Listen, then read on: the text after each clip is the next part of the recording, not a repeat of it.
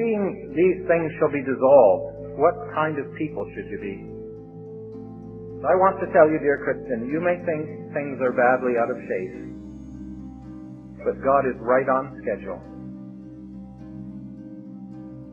You know, the Lord Jesus told the story, the parables of the kingdom, and He told about things the way they would appear to the multitude. He told the multitudes about it and spoke about the subterfuge and the sabotage that was going on, how the enemy was seeking to neutralize the work of the king while He was away in heaven. And the Lord Jesus took His disciples into the house, sent the multitude away. Now He said, let me tell you how it really is. And He told the story about a wonderful treasure and a beautiful pearl.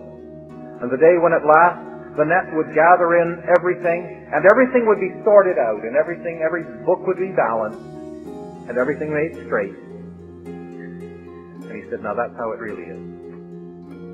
The Lord Jesus deserves to be honored and esteemed and worshipped and revered, and instead His name is dragged through the gutter.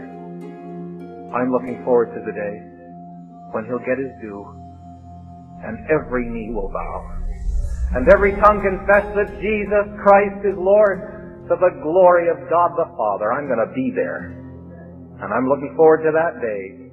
He deserves it. He deserves it in my heart right now. If I'm going to give Him that place then, why not give Him that place now? Seeing these things shall be dissolved, what kind of people should you be? What kind of person should you be? You ought to be different in your way of life. The word holy comes from a root word to mean to be different.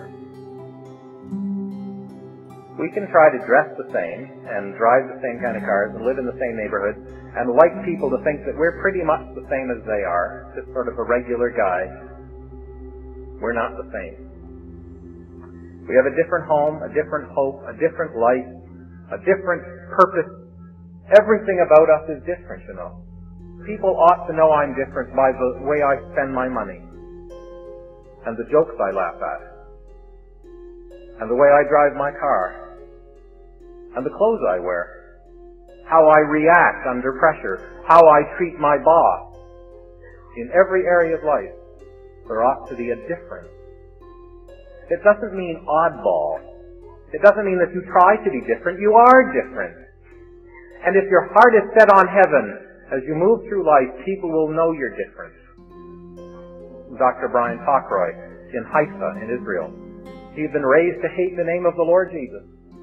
But he saw something in this girl, and he didn't know what it was, and he sat down across from her in the cafeteria one day, and he said, everything I do to be happy, you don't do, and you're happy and I'm not. Could you explain that to me? And he said, she gave me a one-word answer, and I hated it. She just said, Jesus. He said, I couldn't argue. And he went and got a Bible and went to his room. He said, I was visibly shaking as I opened the Bible and I began to read the New Testament. And I fell in love with the Lord Jesus. And we have the privilege, when people see it, to tell them that it's the Lord Jesus who's made the difference.